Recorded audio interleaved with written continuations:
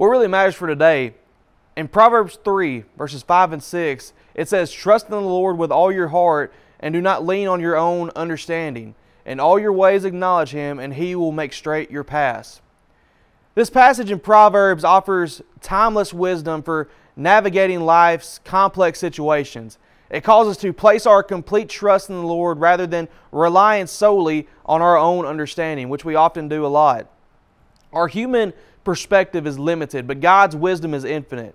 When we trust Him with our whole heart and seek His guidance in every area of our lives, He promises to make our path straight. This means that by acknowledging God in all our decisions and actions, we align ourselves with His plan and receive His direction.